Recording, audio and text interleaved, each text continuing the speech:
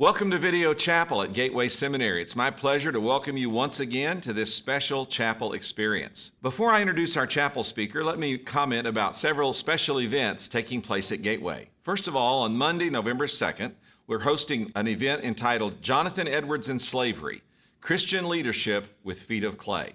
This will be a digital panel discussion on the legacy of Jonathan Edwards, specifically examining the issue of slavery in early American history and how modern readers ought to interact with those views today. You can watch this panel discussion on our website, gs.edu/JEC, or on our YouTube channel. Then on Thursday, November 5th, will be our Intersect Conference. Mark DeMaz will be speaking on building multicultural leadership teams. This is a digital event featuring 2 back-to-back sessions with question and answer times between or after each one. This event is free and requires no registration. Just join us on our YouTube channel or our Facebook page. We're excited to have these 2 great virtual events next week. And if you need help with this information, just hit the subscribe button on our YouTube channel, and that'll help you find the additional information you need. Commencement this winter will be held on campus in Ontario on December 12th. You can join us by watching the live stream as we recognize and celebrate Gateway graduates. This will not be a public event, but you're certainly welcome to join us online. Let me also remind you about the Enduring Faith Conference. It's launching on January 30th and will be available to access until May 31st. The conference this year will feature over 20 video sessions designed to encourage and train Bible study teachers. You can register your church on the Gateway website or on Eventbrite. Individuals who want to sign up should contact the Office of Advancement Services. Now our speaker for this week. Our speaker is no stranger to the Gateway community. Dr. Leroy Gainey has been teaching at Gateway Seminary for over 30 years. Although he recently retired, he's still currently serving with us as Senior Professor of Educational Leadership. He brings a lifetime of pastoral experience in the Bay Area, upstate New York, and New Jersey to his teaching role. For 26 years, he pastored First Baptist Church in Vacaville, California, where he led a multicultural congregation renowned for its ministry to the local community. You can learn more about Dr. Gainey's experience as a minister and teacher in the upcoming fall edition of the Gateway magazine, which will feature stories about him. His message today looks at Revelation chapter 3. The Apostle John wrote Revelation from prison in a time when churches across Asia Minor were suffering immense persecution for their faith. Through this letter, Jesus showed the early church that the fight against Satan was far from over, and they must not lose hope. Dr. Gainey encourages us to continue the work of evangelism and build strong churches that Satan can never defeat. Let's hear Dr. Leroy Gainey. I told that we were running a little ahead of time, and they were looking for me. I was lost, but now I'm found. You know, since we've got a few minutes, and I don't have to rush, and I do want to bring you a word, I want to teach you a little song. And I've taught this song all over the United States. That's how important it is to me. I first went to the church that I just retired from in Vacaville. There was a group that came. I don't know, I'm going to date myself here, but how many of you remember the song Up on the Roof? Up on the roof. Anyway, the guy who penned that song got saved, and he started a ministry in Sacramento, which is about 35 miles from where the town was where I was pastoring. And he brought a group of young people down. And there was a young woman, she was about 17 years old, that was with the group. And she had been living on the streets and, of course, making her way as best she could by living on the streets and doing what street people do. But she had now gotten saved, and God was using her in a mighty way. And for 26 years, I don't know her name. I don't know anything more about her than what I'm telling you. But she left this song with me, and I want to teach it to you real quick. It's called Don't Give Up. Now, why am I singing this to you? Because it never behooves me that in meetings like this, somebody comes and they feel like giving up. Somebody's going through some things, either in their church or in their marriage, where it's not so good.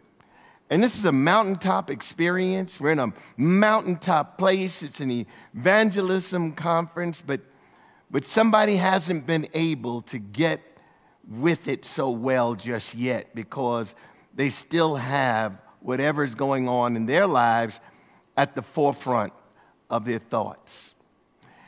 And this is for those folk. And if it's not you, then you pray for those individuals who may be you, because regardless of who we are and how well we're doing right now, life is like this.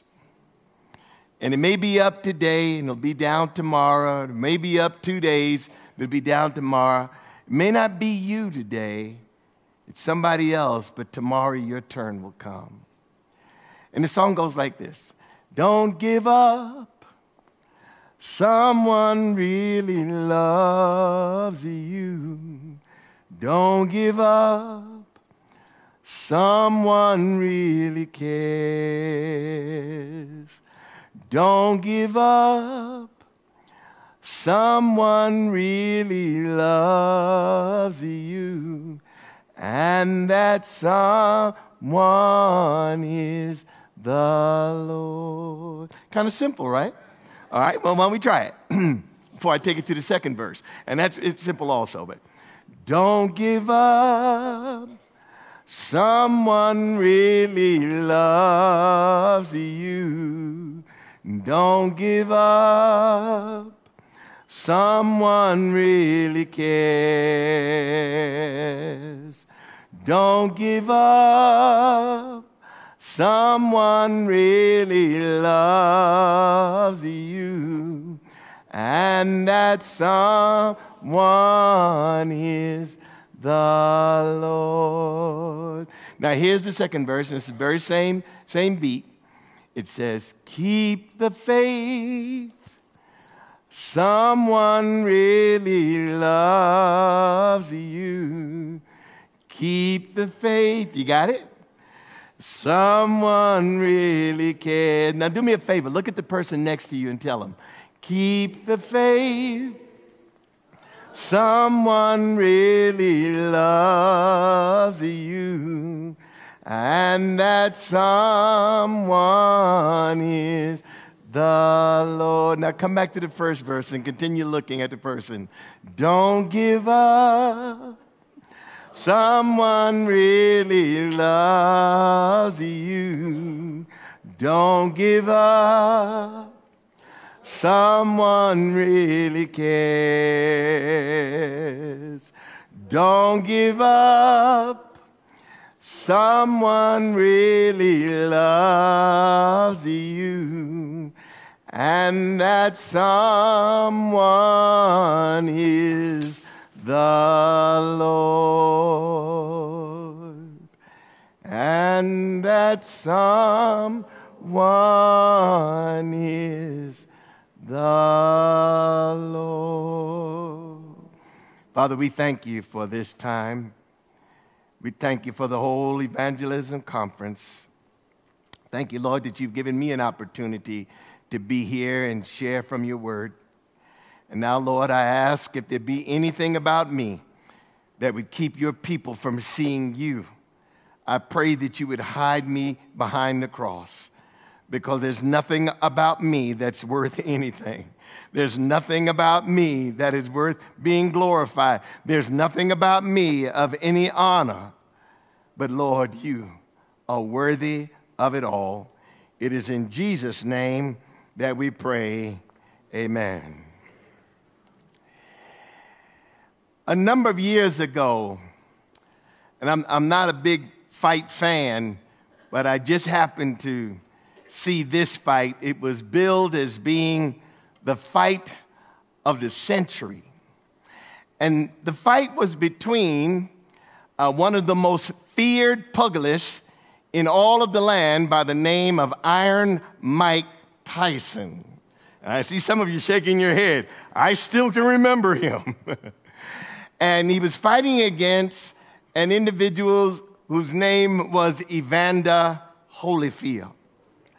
And Tyson had knocked out so many individuals in the first round that it was said that Evander would not be able to stand up under the onslaught of this mighty fighter, this mighty man of martial arts and boxing. And so people were saying that it really wasn't going to be much of a fight. It was going to be over before it even got started very well. Anyway, they went into the ring and they started fighting, and an amazing thing happened, and that is that Evander Holyfield didn't show any fear of Mike Tyson, and he also was looking like he was winning the fight.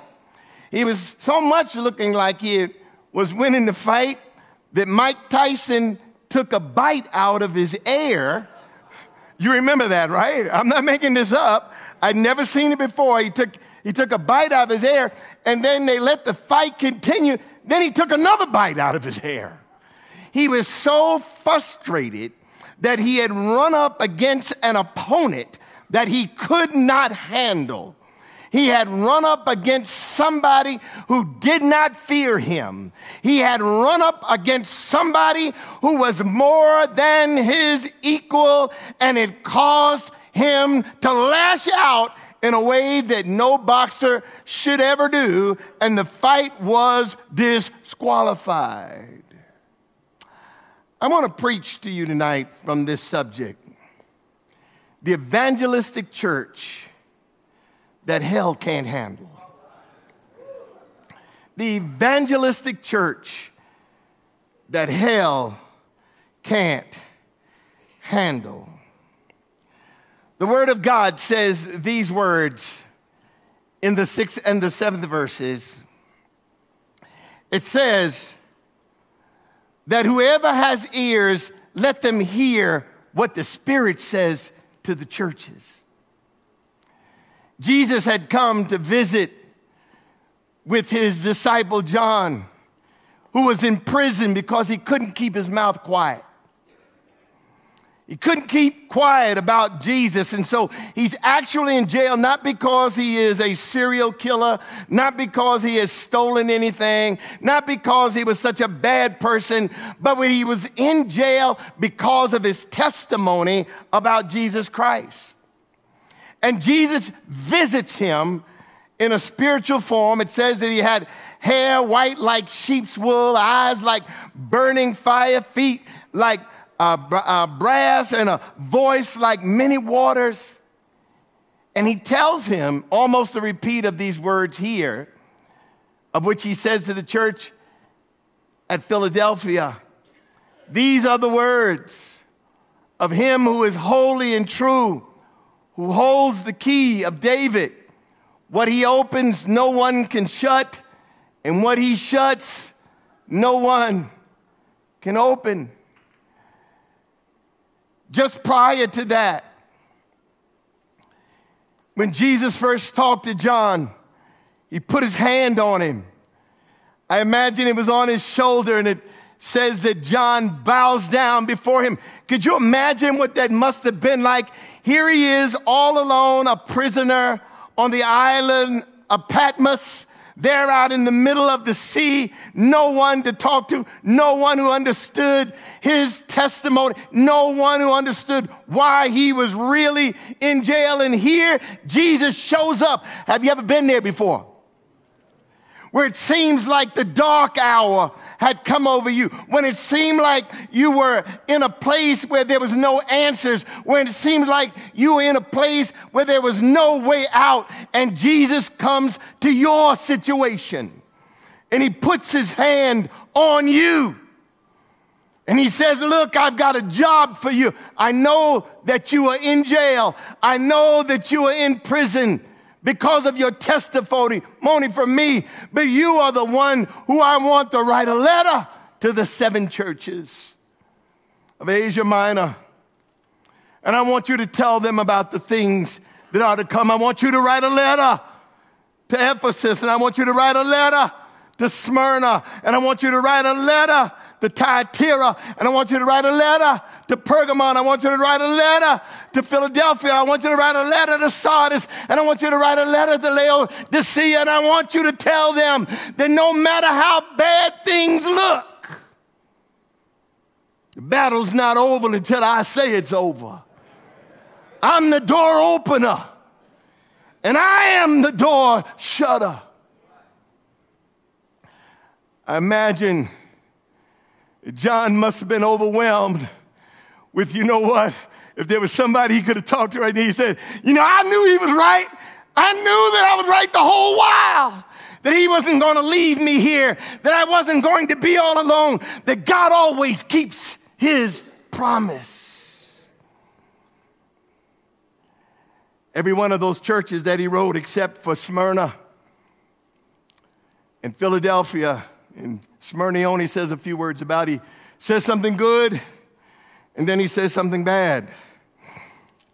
But to the church at Philadelphia, and all of these churches, I believe, were very essential in how the gospel got continued after the time of Jesus' crucifixion, and even after the time of John on the island of Patmos, that it was little churches like these, house churches, that continue to take the word out into the world. In California, I don't know about New Mexico, but churches are closing up all around us, and I'm not just talking about Southern Baptist churches.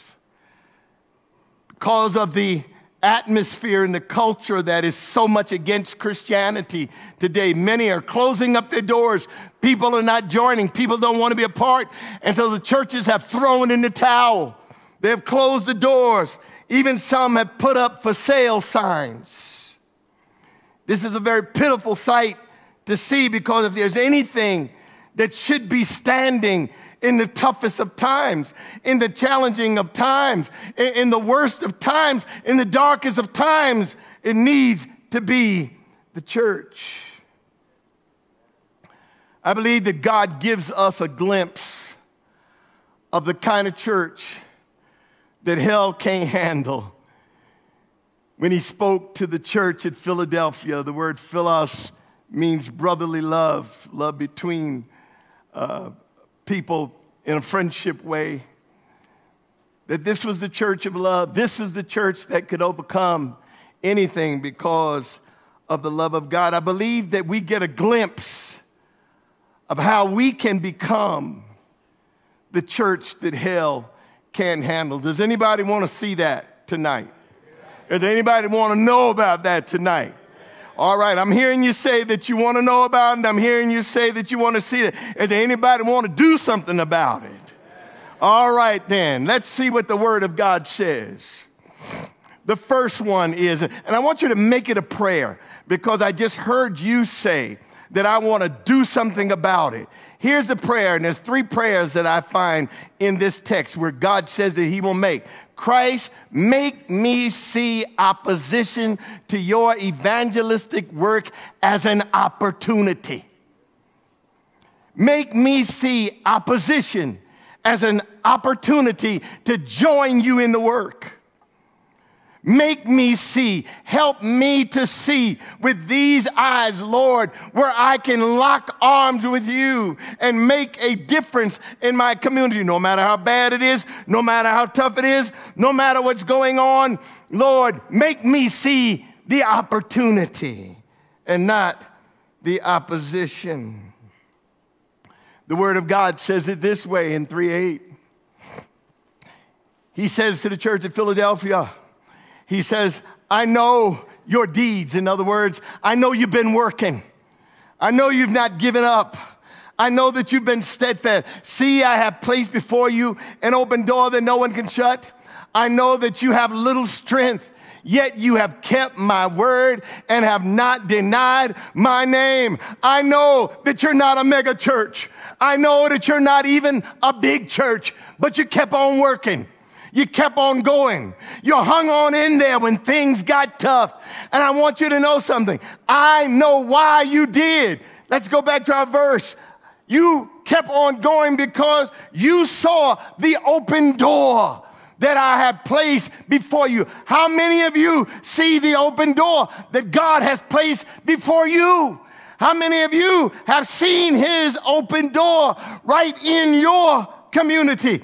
They may not be the same color as you are. They may not be the same language group as you are. They may not even come from the same culture as you are. But you see, that's the open door for God for us. Wherever there are people, that's an open door. Too many times, God sends us somebody that doesn't look like us, doesn't sound like us, don't eat what we like to eat. And we look at that as being opposition. And then we run away. We run to the suburbs or some other kind of burb somewhere. Don't you know that Satan knows where Omaha is? Don't you know that darkness knows where those places are where there may not be urban dwellers? Our kids are on drugs out in those places. Those gangs now are out in those places. All of the bad stuff that we have run away from, all of the darkness that we have run away from has now caught us. When will we stop and say, this is not an opposition, this is an opportunity for me to share the good news about Jesus Christ? I'm reminded about John in his gospel, same John that is here on the island of Patmos, where a woman, a Samaritan woman, came to Jacob's well there at Sychar in Galilee, or when Jesus was on his way to Galilee. And Jesus is sitting there waiting. And Jesus asked her for a drink of water. And her response to him was, you know, Jews don't drink behind us. In other words, you're a different race than we are.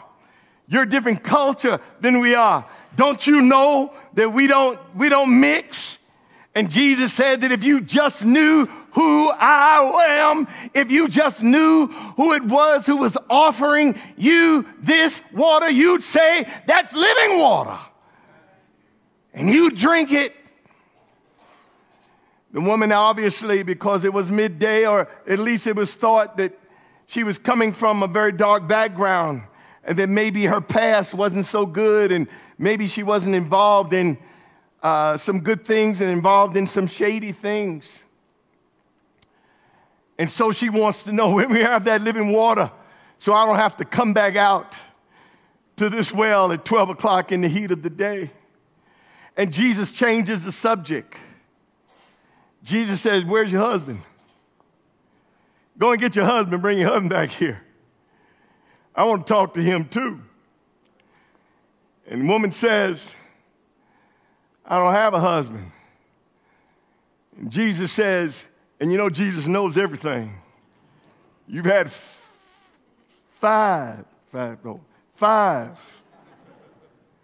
husbands. And the one you're with now, you're shagging up. Amen?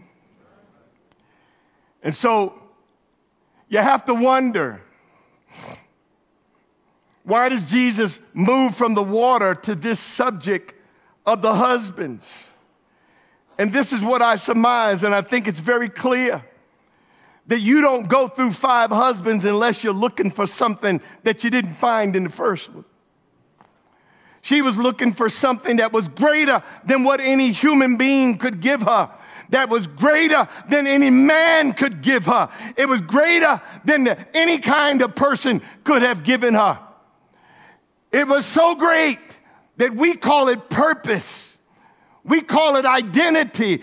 You see, the only person who can give you your purpose in life is God Almighty himself.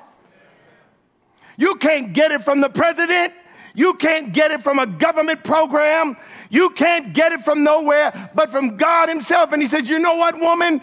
Yes, your situation is bad. Yes, your situation needs some tweaking. But let me tell you, you are not a wasted case. I can fix you. For you see, I am he who you've been looking for. I will give you the identity and the purpose that you need in life. You know, there's not a person in here who has not been seeking the very same thing that that woman was seeking. Maybe you didn't go through 5 husbands or 5 wives, but every one of us needed to have questions answered in our lives. Who am I? Where did I come from? What can I do? Where am I going to go when I die? And let me tell you, nobody can answer that question but Jesus Christ. The disciples come back, and the woman, the Bible says that the woman dropped her bucket. She wasn't even concerned about the water anymore. She dropped her bucket and she ran back to town to the very men who probably put her down, to the very men who talked about her, to the very men who probably scandalized her, to the very men who laughed at her. She went back and she evangelized them. And the Bible says that they went to where Jesus was. And they stayed there with him 2 or 3 days. And when it was all over with, they said, you know what? Now we believe. She took the opportunity to tell us, and now we believe, not just because of what she said, but because of what you say. I'm saying to you, and each and every one of us, as we represent churches that are in this New Mexico Baptist Convention, that you have a great opportunity of sharing the word together. And that no matter what challenges you go through, no matter what hardships you go through, if one of you go through it, then all of you go through it. And know that you're on a team and that God has a purpose, and that is to use you. Take your opportunity and don't leave anything on the table. God wants to use you. Anybody know what that is?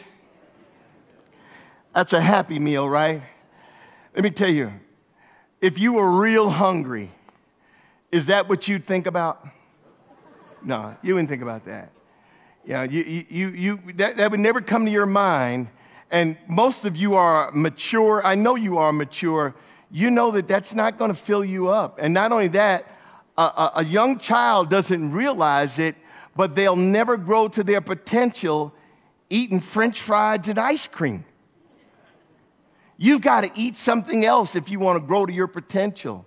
And not only that, you know, the devil is really amazing. He'll put a little toy in there to make you think that you're getting more in this thing. And life is like that, where you keep on eating stuff that will not grow you, that will not allow you to see God's vision, that will actually block God's vision. Bible says, you know, you ought to be old enough to start eating meat. Now you're really getting on some good stuff right here. Now, actually, I am not encouraging you to eat like this. But what I'm saying is that this is the meat. Am I making sense?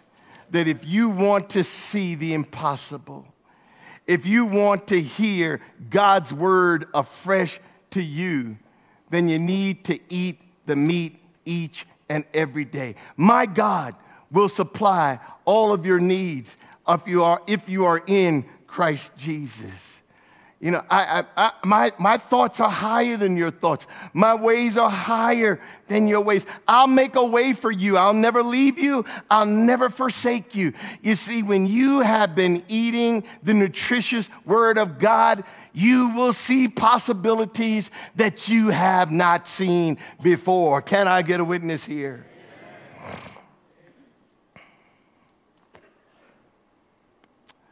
Number 2. So the first one again, Christ, make me see those oppositions to your evangelistic work as opportunities for me to get closer to you. Number two, make me a spiritual fighter.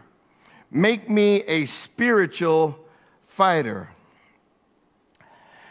One of the things that we have to do, and that is to expect that the greatest thing that the church can do today is reach people, that it's going to take a fight, that it's not going to come easy, and it's going to cause us to have to exert some energy that perhaps we have not been doing before. Our budgets can no longer be in evangelism and outreach the smallest thing on the budget sheet annually. That ought to be the biggest budget, where people are going out and they're making a difference instead of looking for everything to come in, but that I'm sending people out and they are telling people about the Word of God and about Jesus Christ. And we support it with our finances. We support it with our time. We support it with our energy. We support it with our talents. We support it, and we are a church that is evangelistic, and we demonstrate it. It's going to take a fight. Now, I don't mean this kind of fight. Well, excuse me, hold on, I got a picture here. But he says, John, he says to John, he says, I will make those who are of the synagogue of Satan, who claim to be Jews, though they're not but are liars, I will make them come and fall down at your feet and acknowledge that I have loved you. You're going to run into challenges. You're going to run into people not only on the outside of the church, but you're going to run into people on the inside of the church that is not going to see evangelism as being the most important thing that you do. You're not going to see the majority of the people there. But I'm still saying that it is the most important thing that God tells us to do. It is the point for his mission. I grew up in the Bronx, New York. And in the Bronx, New York, you had to learn how to hold your hands. It meant that you had to learn how to fight early on. I was never really good at fighting. And so I had to learn other things and to help me. But I've also come to understand that fighting is important for life, and it is important to the work of God. We have to learn how to fight. You don't fight like this. That's not how you fight. Not as a Christian. That's not how you fight, because, see, you'll raise that up and you'll even become worse. You see, now we're fighting with weapons. That's not how you fight. This is how we fight. This is how we fight. We fight with love. Am I making sense to you? That we love folk to death through Jesus Christ. As a matter of fact, I not only love you to death, I believe that God will fight my battles. I don't have time to fight against all of those folks who are against me, that don't like me because I'm standing for Jesus Christ. I don't have time to get into battles with them. But God has promised that he will fight my battles. My job is to promote the gospel, to promote the word of God. Let me show you something else here. Those are the cutest things, aren't they? And I like German Shepherds. I don't own one, and I've never owned one, but I'm no fool. If somebody gave me some German Shepherd puppies, I'd know that they have the potential of becoming something. But if I didn't train them to do something, this is what I'd get. You know, the only thing that those dogs can do is stand around and look cool. Hey, let me tell you what, that looks like some churches I go into. Am I making sense to you?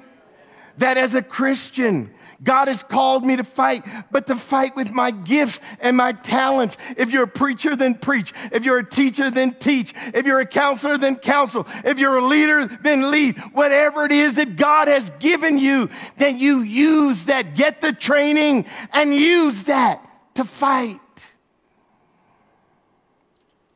Hey, look at this dog here.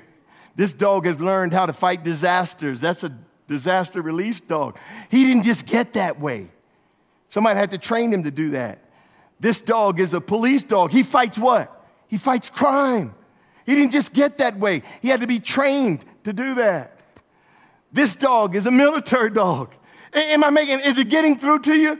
That through the training of my gifts and my talents, I am called to go out and to fight the darkness of this world.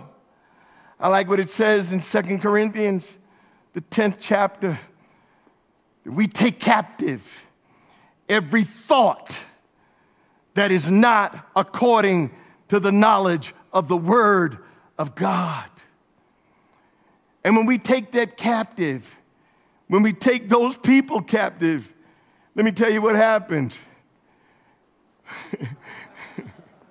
Hey, we get dogs who train other dogs. That's right.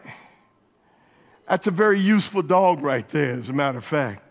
Because this dog was probably one of the dogs that had the eyeglasses on. But now, he's a trainer. How many of you has it happened to you like that? Somebody took the time to invest in you. Somebody took the time to teach you how to fight using your gifts and your talents, not to be a pugilist, not to be a Mike Tyson, but to use God's word to turn this world back around to Him. Hey, there's nothing that is more powerful than to see God's word come out of your mouth and go into darkness and see some grown man, see some grown woman, somebody who is raising hell somewhere else, who is now down on their knees and saying, I believe in all my heart in the Lord Jesus Christ. Let me tell you, that's worth fighting for. And if it's not worth fighting for, then none of this is worth fighting for. I look at those dogs, and I'm reminded of a saying. And the saying is, it's not the dog in the fight, it's the fight in the dog. The Holy Spirit lives in us. And my understanding of Scripture is that no weapon formed against me can prosper. Greater is He that is where? In me than he that is in the world. I don't have any reason to give up. I don't have any reason to throw in the towel. I don't have any reason to stop going forward. I'll go until the day I die. Why is that? Because I am a part of the church that hell cannot handle. That's the part I am. And that's the part where I'll die. Last one. Christ, make me a pillar in your temple. There are two types of pillars when we think about pillars. Before I go to my verse, there are two types of pillars. One pillar is the pillar that holds up things. They support things. And that's not the pillar that we're going to be reading about here. I've seen some pillars in some churches, and actually, God doesn't need you to hold him up. He's the baddest dude on the planet. He doesn't need you to hold him up. And for some of us, when we think that we're holding up the church, or we give the most money, or we're the smartest, we begin to feel as if everything's got to run through us. And so we don't want things to happen. And so we hold it up. We stop things. And what we need to do is to stop holding up stuff and get out of the way. My first church, not Helen, Georgia, but another place in Georgia. I never will forget it. There was 3 people in church, and that was a lot of folk. Seemed like it was a crowd because they made a lot of noise at those three folks. And I'll never forget, I was a new pastor, and I wanted to get them to move to a place where there was more people because we were way back in the woods. And I'll never forget, we had a business meeting, and 15 people showed up. I don't know why people show up for business meeting. They don't show up for... Anyway, I was looking for someone to make a motion. I'd given my plan about us moving the church to where there were more people so that we could be a testimony in that place. And I'll never forget, there was an elderly gentleman in the church, and his name was Deacon Brown. And he stood up and he said, I motion that we don't move nowhere. And my heart just sunk down into my stomach. He said, I motion that we don't move anywhere because you see, I was saved right here on this pew, right here by this post, right here by this pillar. And there was another little lady in the church, and I'll never forget her because she used to wear these hats that had, you remember with the fruit on them? They weren't real fruit, but being just out of seminary, I was always hungry. And every time I'd see that hat on her, I'd want to pull me off one of those apples or grapes on there. And I remember her standing up, and I'm saying to myself, you know what?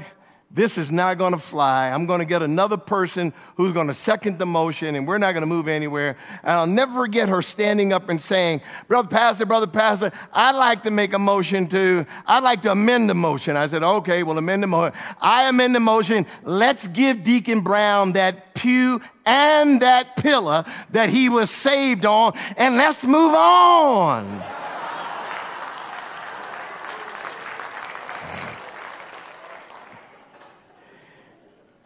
God doesn't need that kind of pillar, but God needs monuments.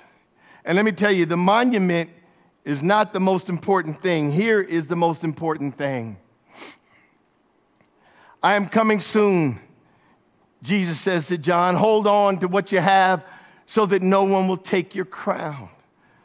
You see, the best hasn't come yet. I haven't given the final word yet on you. I haven't said, my good and faithful servant yet. Don't give up yet. The one who is victorious, I will make a pillar in the temple of my God. Never again will they leave it. Here's the most important thing. You're going to get branded. You're going to wear his brand.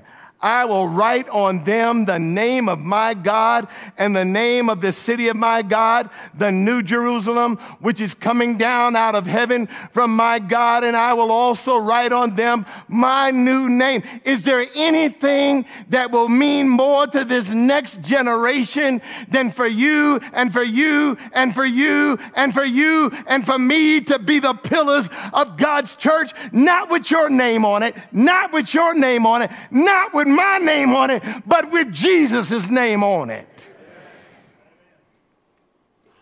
No greater statement that I wear the brand of Jesus Christ. I wear the designer clothing of Jesus Christ. I am a part of his temple, the living God. You know, the beautiful thing when I think about his name being on all of the pillars, that you're a different color pillar than I am, and I'm a different color pillar than you are, and this one is a different color pillar than that. The thing that makes us all the same is that we all have the same name on us. You see, it's not that I look like you and that you look like me, but what makes us different than the world is that we have the name of Jesus. I want to close by saying this before I move on here. In math class, I'll never forget, I had the hardest time with fractions. Anybody here had a hard time with fractions? I had a hard time with fractions. And I couldn't get it. I got it now, but I couldn't get it then. That the only way you can add fractions is you've got to have the same number on the bottom. You remember that? What was that called? The common denominator. You can have a different, what was the top number called? The numerator. You can have a different numerator. The numerators didn't have to be the same.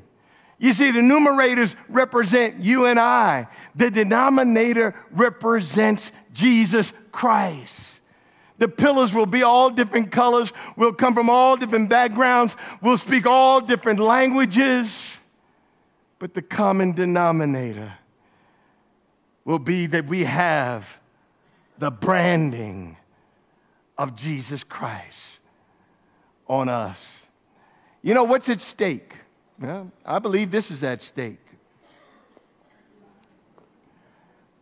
And let me tell you what, that's not funny. Because those kids, I would imagine, they're probably 3 or 4, and maybe the parents who posted this picture, I got it right off of the internet, they wear the colors. Am I making sense to you? You know, there's one thing about Satan. He doesn't care how young he gets. He doesn't care how young he brings the darkness. I'm saying to you, we've got to care. If your family is not worth fighting for, if your communities is not worth fighting for, if this next generation is not worth fighting for, you'll never be the church that hell can't handle. How many of you in here is this generation, this next generation, worth fighting for? Let me see you stand to your feet if you really do believe that it's worth me fighting for. You see, there is nothing that is worth anything in this world that I am not going to have to fight for. I make a commitment today to take the word of God to the darkest place he'll send me. Don't send me to the easy places. Send me to the darkest places, Lord. And I promise you this time, I'll be the church that hell can't handle. Come on and say these points with me now. Whoever has ears, let them hear what the Spirit says to the churches. You see, the churches are who? Us. What does he say? Christ, make me see opposition to your evangelistic work as an opportunity. Christ, make me a spiritual fighter. Christ, make me a pillar. Your name, not my name. My name's not important. Your name. The evangelistic church that hell can't handle. I can't finish that part for you, but I can finish it for me. Lord, make me that kind of church.